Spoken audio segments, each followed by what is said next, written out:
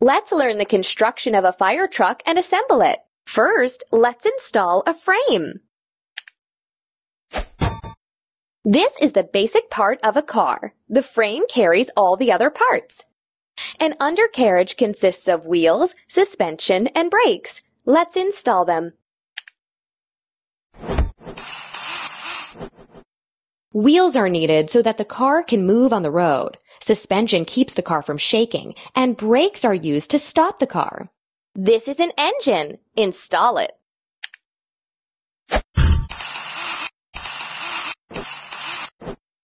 The engine turns the wheels so that the car can move. Now install the battery.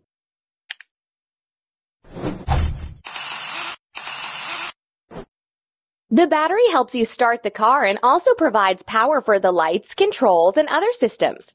Now let's install a fuel tank.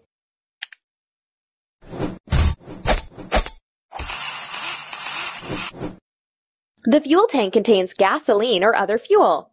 These are the controls of a car. They include a steering wheel, pedals, a gearbox, and a dashboard. Let's install them.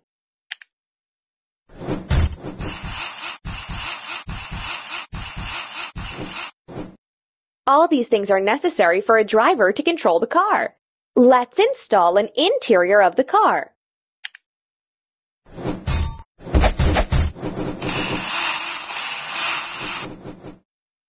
Firefighters are placed in the interior.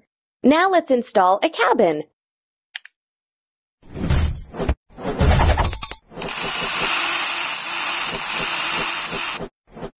The cabin is a separate part of a car. The car's driver sits in the cabin. Install the headlights.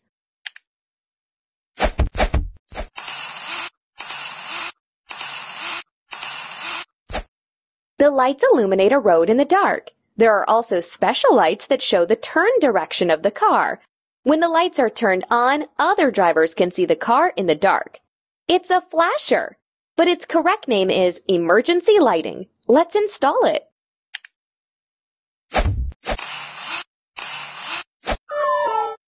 Emergency lighting attracts attention and shows other drivers that they must give the way to such a car. And now we need to install a fire pump.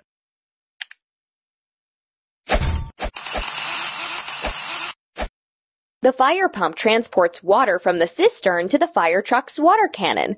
It's a cistern. Let's install it in its place.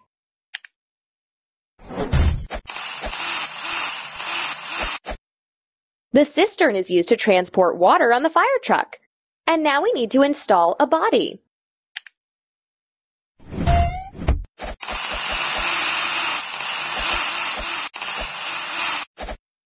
Body is the exterior part of the car, which is attached to the frame. Let's install firefighting equipment.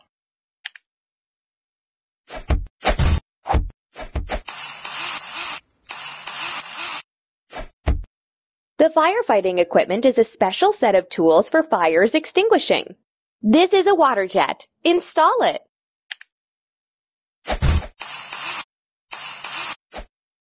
This is a device that directs a jet of water onto the fire. Keep it up.